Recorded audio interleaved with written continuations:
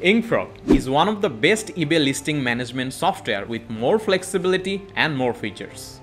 As promised in our previous video, we are here to show you how you can easily use Inkfrog to list your products on eBay smoothly.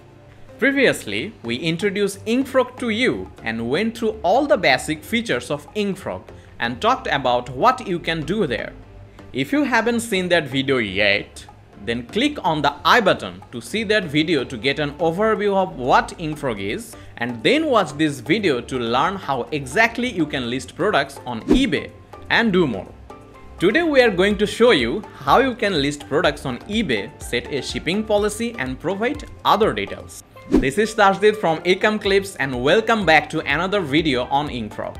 Before we get started, please don't forget to subscribe to our channel Clips, the best e-commerce service provider, and press the bell icon to always be connected with us and get all the latest videos.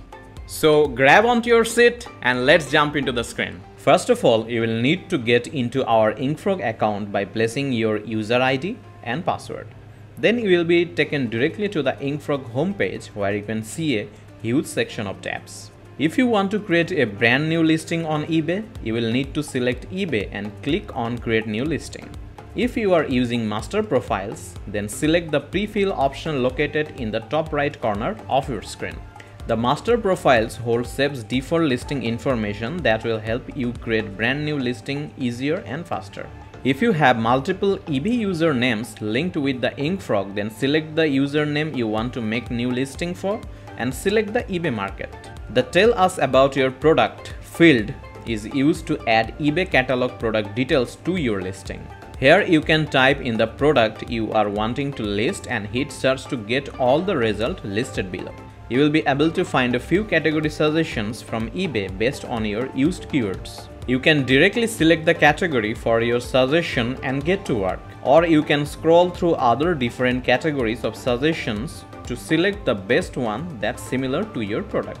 If you are not satisfied with the suggested categories, you can choose the suggestion window and list your product without selecting the catalog section. But if you have selected an item for the suggestion list, then you will see that all the categories have already been filled out automatically. Here you can add your own eBay catalog details in the stock photo for your listing. If the selected listing does not have record information pre-filled, you will need to provide a title and an item description. If your product has a product identifier like UPC, MPN, EAN, ISBN or GTIN, then you can enter it here. Here you can easily upload your product's image even if you use the preset template from eBay and make a change to it. If you have created listing profiles beforehand, then you have the choice of linking that profile to your listing or manually fill the necessary details. Now you will need to select the primary eBay category and also have the choice of choosing a secondary category too. But a second category is not required by eBay. But if you still want to use that field, then eBay will charge you additional listing fees. Now you can choose your listing type, auction, fixed price or multi-variation fixed price. Choose your listing duration and note that all fixed price listings are automatically GTC or good till cancelled. You can also choose to give your charity ID, which is optional, and you can also set a certain percentage that you will donate to that charity. You can make your international site visibility selection if applicable, and by doing so will charge you more. This will allow your listing to be displayed on the selected eBay site in addition to your own eBay default site. You can also choose to leave the lot size option if you are not selling your items in lots or are uncertain. You also find a quantity field later on. Now you can select the item condition. Remember, that is not required for all eBay categories. Next, you will see a condition description. This can only be accessed if you have selected any other category apart from new. After that, you now can add any type of item specification regarding your item. Always know that if you see a red star beside a category, then you will definitely need to fill that out.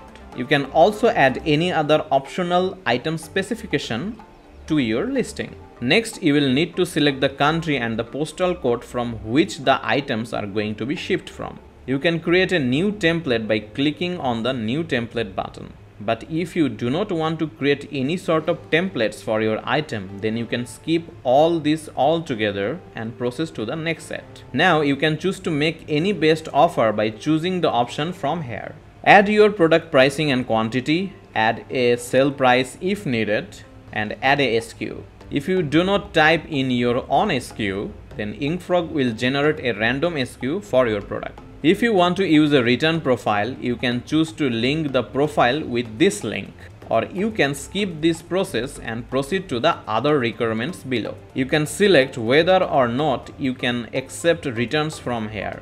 Here you have the option to select number of days an item must be returned within. Select how you are going to provide the refund for your customer.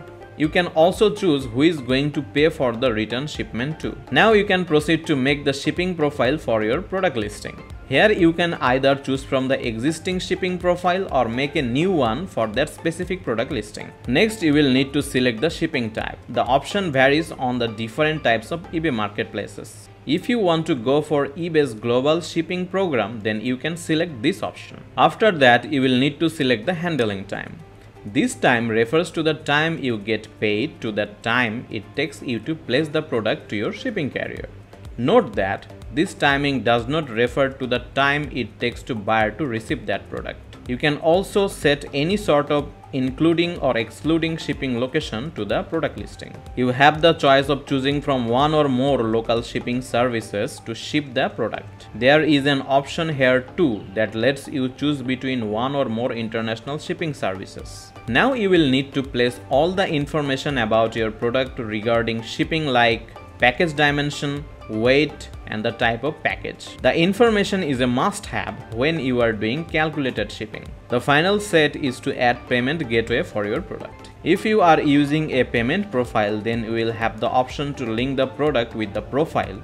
And if not, then you can continue to the next steps. You can add your PayPal account and email here. You can also select more options to add additional payment information for your product. Provide your sales tax and any sort of additional payment instructions for your customers.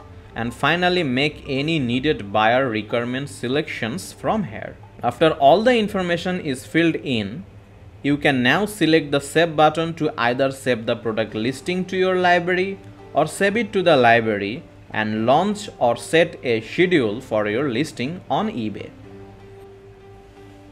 That's all for today. Thank you so much for watching this video. I hope this video has been helpful for you. If yes, then please like, comment and share this video with your friends. I hope you have understood how you can easily list products on eBay via Inkfrog. If you have anything more to know regarding Inkfrog, then please write down your questions in the comment section.